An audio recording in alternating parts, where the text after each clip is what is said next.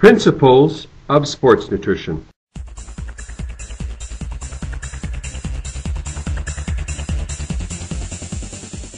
As most people age, they tend to lose nerve and muscle connections, which greatly decreases their ability to use their muscles.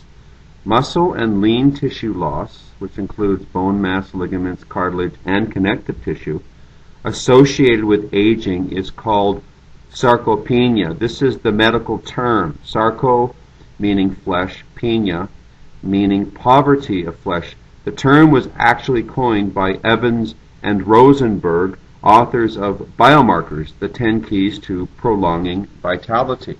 Now, vitality is what life is all about. Vitality is energy, and energy is chi. To preserve the chi, we've got to preserve the muscle. We've got to preserve our functional tissue, and that's what the training and nutrition principles are all about. It's about prolonging the quality of life.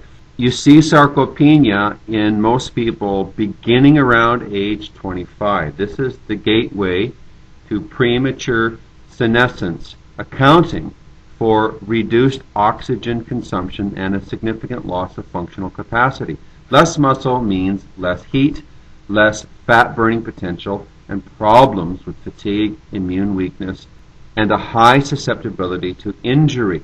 As much as 35 to 50% of an individual's muscle mass can disappear between the ages of 20 and 90. By 70, some muscles may have lost as many as 50% of their motor units and 75% of their fiber numbers. This always gets back to the concept of if you don't use it, you lose it. I think this is a marvelous paradigm. It should give hope to everyone. Science has proven that with the technology that we have available, that we can delay the onset of what the mainstream typically associates with age, and that is a decrepit body, wrinkled, you lose all your form and function and vitality, and that paradigm, that vision, is not in sync with science. The good news is that men and women of any age can prevent the premature wasting of functional lean mass, and yes, we can even gain it back.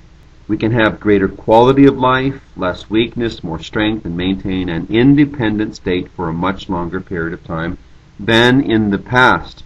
Of course, this approach will not save us from dying, but it will compress morbidity and increase our health span, and that's the main point. That is what our message is.